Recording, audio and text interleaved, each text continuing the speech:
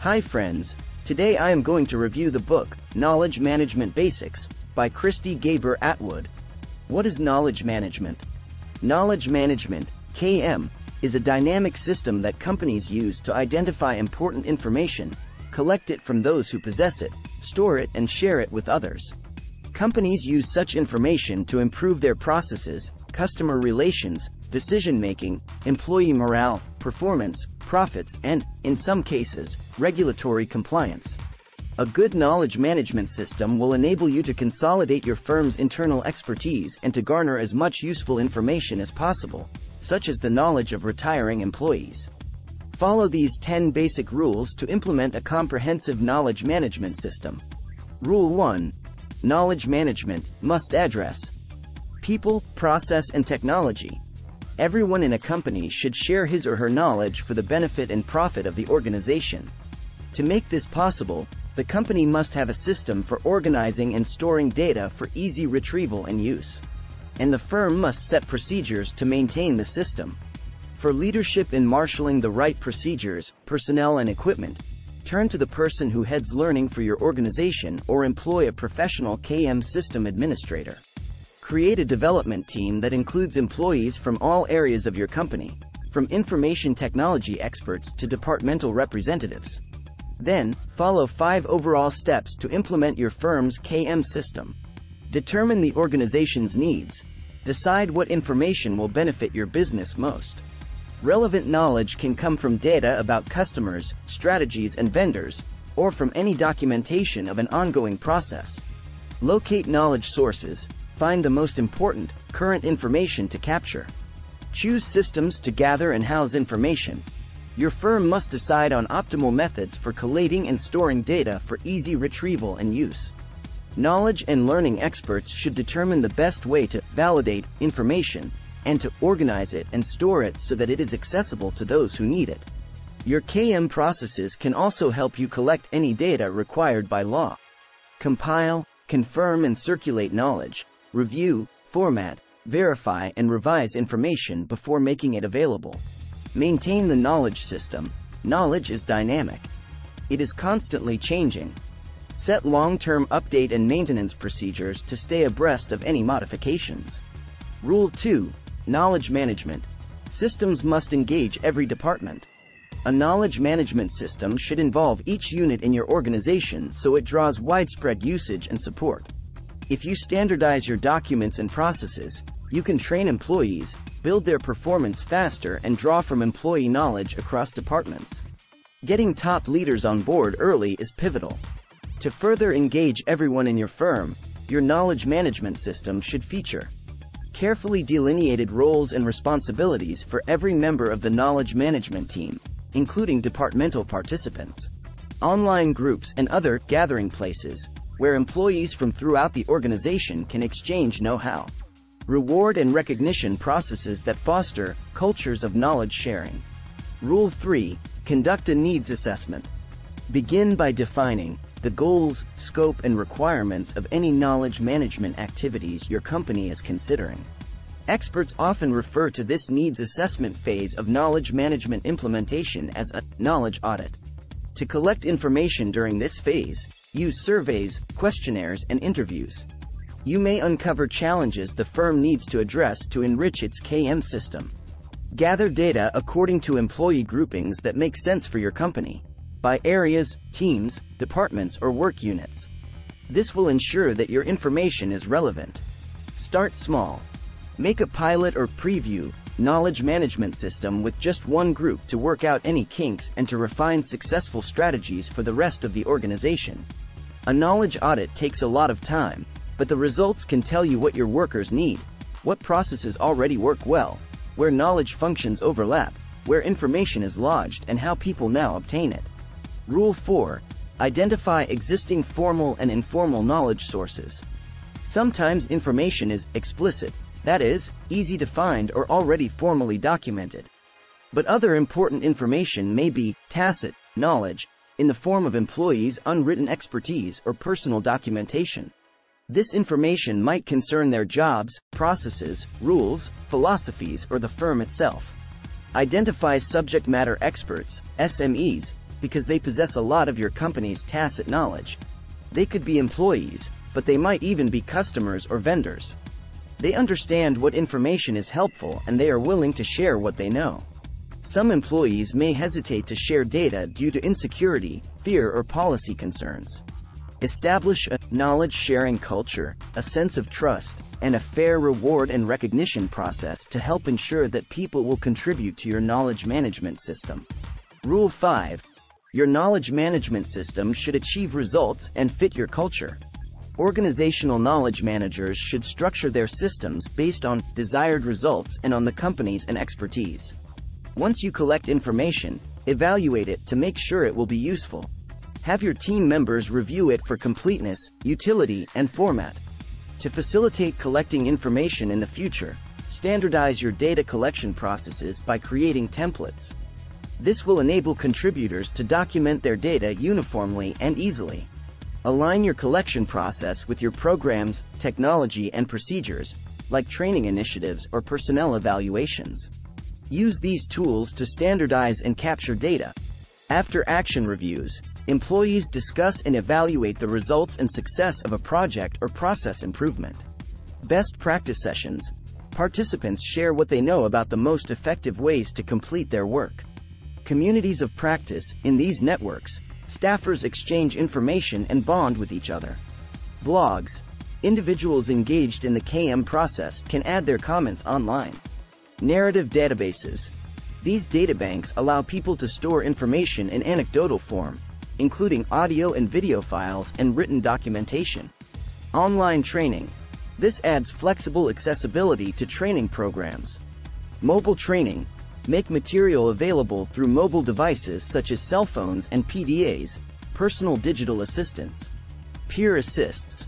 This is where workers with particular skills, within or outside the organization, can teach their expertise to others. Wikis. Users can share and edit content online. Yellow pages. Service providers can advertise their expertise.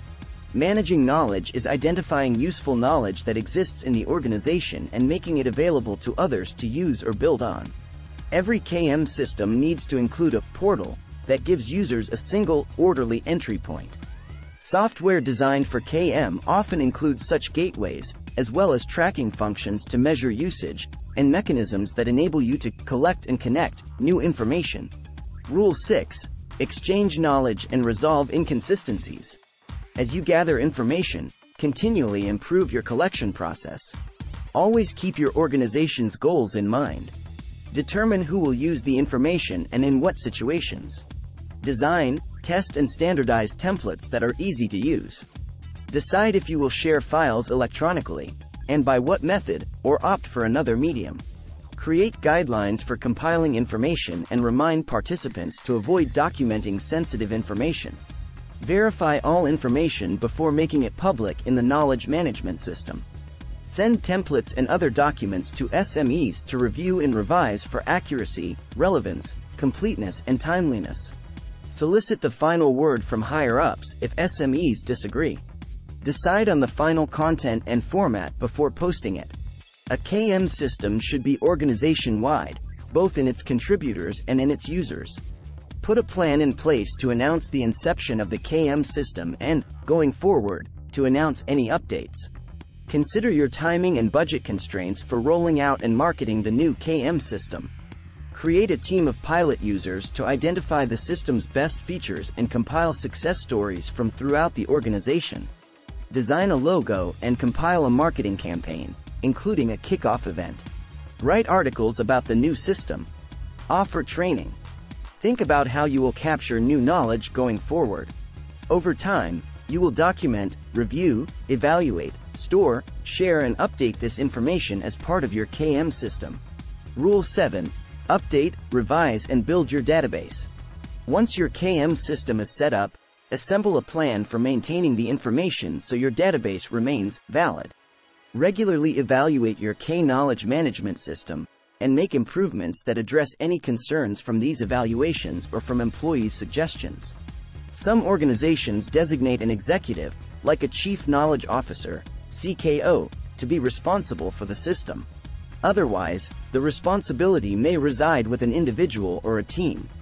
Follow-up activities may include email reminders that the system is up or updated, newsletter articles related to KM, lists of challenges or benefits, answers to frequently asked questions, FAQs, training sessions on using or maintaining the system.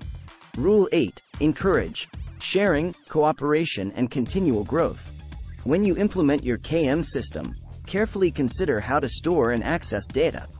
Design your system to permit easy entry so employees can access information quickly. Investigate whether or not you need to upgrade your software to reach your firm's knowledge management goals. Some companies purchase specific software packages designed for managing knowledge. Conduct research online. Ask knowledge managers at other corporations what they use, interview vendors, and discuss your setup with employees who will use the system.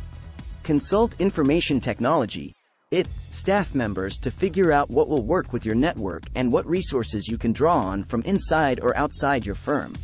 Evaluate your resources and tools, then present that information and gather feedback.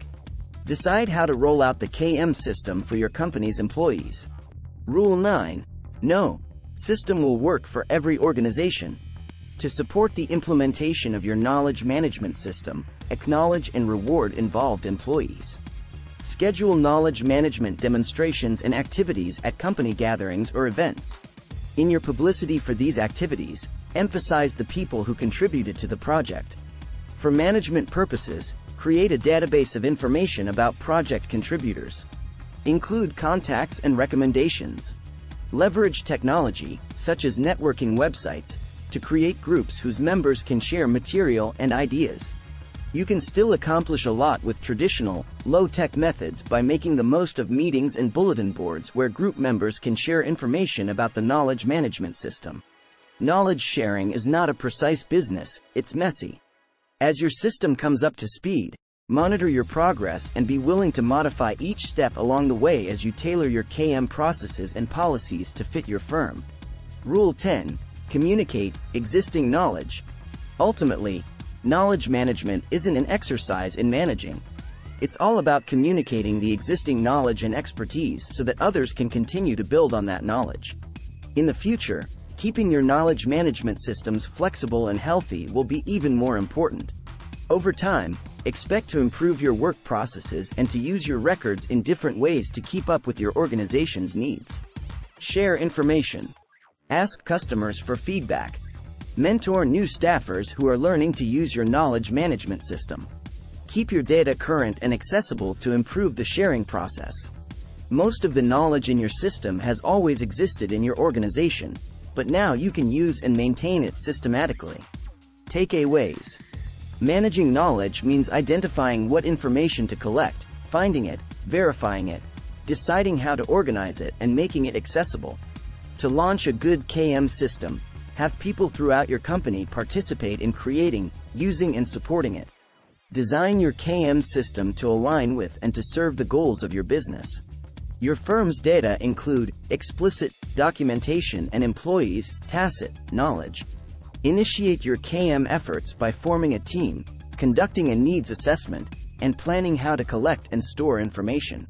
Identify subject matter experts, SMEs, who can supply and assess data. Maintain your KM system by reminding employees how to access it and updating your data. Consistently monitor your KM system to see whether your technology needs upgrading. The best KM systems are flexible, dynamic, and customized for your organization's culture, processes, and practices. Establish a knowledge-sharing culture, a sense of trust, and a fair reward and recognition process. If you enjoy our content and would like to stay updated with our latest videos, please like, share, and consider subscribing to our YouTube channel. Your support means a lot to us. Thank you for watching.